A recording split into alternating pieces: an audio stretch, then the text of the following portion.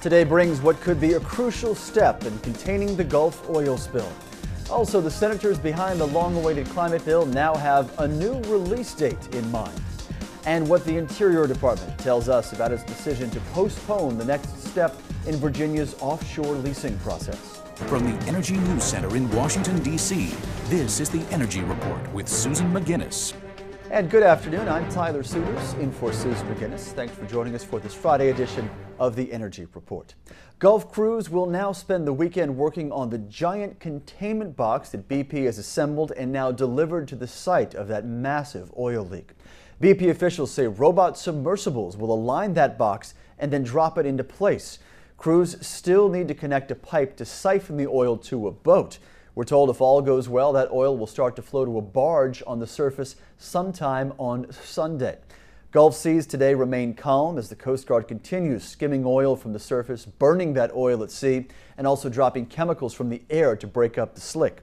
According to the latest radar images from the Gulf, that spill is now extending west around the Mississippi Delta. While it has its hands full with that Gulf disaster, the Department of the Interior is now temporarily postponing the leasing process for the Virginia coast. That state was supposed to be the next in line to begin offshore lease sales, but now Interior will postpone the public meetings on potential offshore activities. The department gave Clean Skies News two specific reasons for this delay. First, information from the ongoing review of OCS safety issues that President Obama ordered can be considered in the public meetings if they're postponed. And second, right now MMS is simply too focused on the Gulf spill to even conduct those necessary meetings. Virginia's junior Senator Mark Warner says the drilling off of his state's coast is at least 7 years away, so this delay in the hearing process is not critical to the overall lease sale in Virginia. Okay, I think you've heard this from us one, two, maybe more times than that, but the authors of the Senate climate legislation now say they are almost ready to roll out their bill. I know you've heard this before.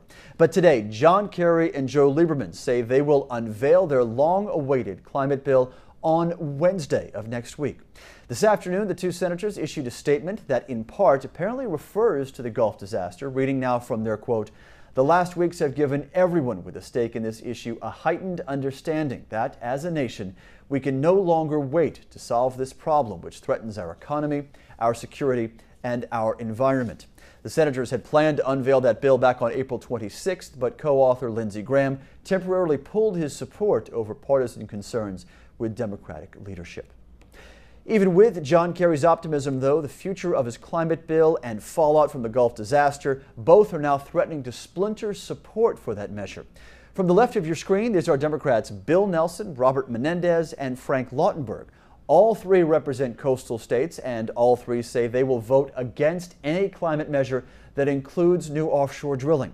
There are also complaints within the Senate Energy Committee. Leaders Jeff Bingaman and Lisa Murkowski helped pass bipartisan energy legislation last year, and that is the bill that Majority Leader Harry Reid plans to combine with the upcoming KGL climate bill. But the Energy Committee's Acela bill, as it's known, includes provisions for new drilling in the Eastern Gulf, and that has some Democrats wavering. Does this change your perspective at all about a clean energy or climate bill if new offshore exploration is included, given what was passed out of Acela last summer?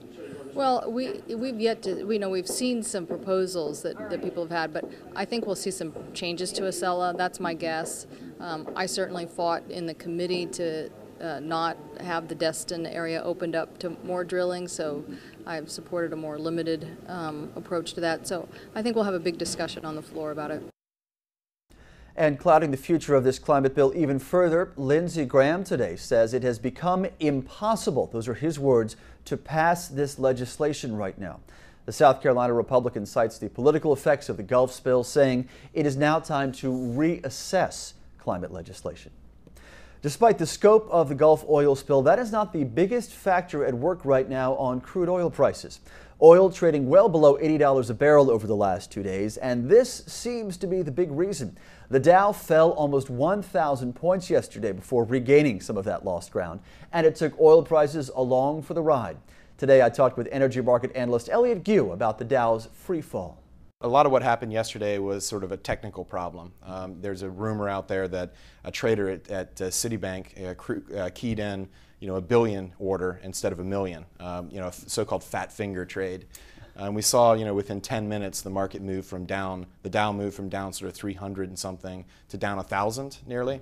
And then it came right back. So that does indicate it was probably a technical problem. But that's certainly what's weighing on oil prices, I think, more than anything. Editor of the Energy Letter and also the Energy Strategist. Natural gas prices are up this week for the most part behind some strong U.S. economic reports. That news comes even though EIA reports that inventories are up above their 5-year average. Royal Dutch Shell now says it will not be able to fulfill some of its oil contracts after this fire on one of its major pipelines in Nigeria. The company issued a statement today announcing force majeure, meaning it is impossible for the company to cover the promised supply from the field. This statement claims that the fire on its subsidiary's Trans-Niger pipeline started because thieves tapped that line to steal crude oil. The company shut down the pipeline on Wednesday, running through the oil-rich Niger Delta. Attacks there have sharply increased global oil prices in the past, and that could happen again sometime in the future. Nigeria is one of the U.S.'s major sources of crude oil. You are looking at the man who was considered the favorite to replace UN climate chief Ivo de Boer, according to Reuters. Sources familiar with the selection process say South Africa's Minister of Tourism, Martinus van Schalkwyk, is one of 2 final candidates, and he apparently has the support of key countries. The other candidate, according to Reuters, is Costa Rica's Christiana Figueres. UN Secretary General Ban Ki-moon will eventually make the final decision here. Back home now, and the Obama administration is preparing to revive a civilian nuclear cooperation deal with Russia. This agreement would allow the 2 countries to exchange nuclear energy technology, engage in joint commercial nuclear power ventures as well, and also collaborate on non-proliferation goals.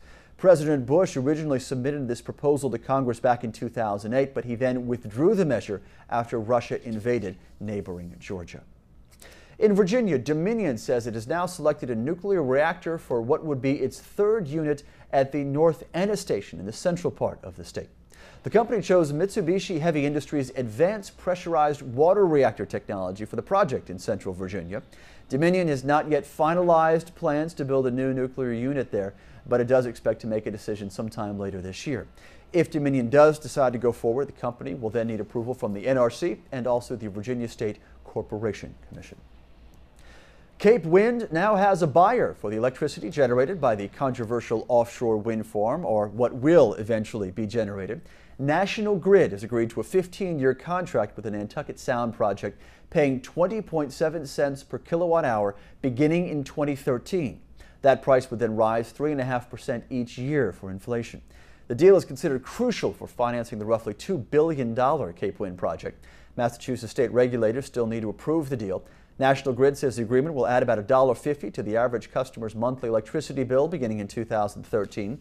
Massachusetts Energy and Environmental Secretary Ian Bowles puts that figure between 47 cents and $1.33 per month. And to our south today, Walmart is rolling back GHG emissions in Mexico. The retail giant has begun powering all of its nearly 350 stores in the country with electricity generated by a 67.5 megawatt wind plant. That farm has 27 turbines. It's a partnership between Eléctrica del Valle de Mexico and also Walmart itself. Officials say 137,000 tons of GHGs will be eliminated every year because of that partnership. Well, as we wrap up the work week here in Washington, we'll take a look at what is ahead on Monday here in the Washington, D.C. area. The Alliance to Save Energy is holding its EE Global Forum and Exposition.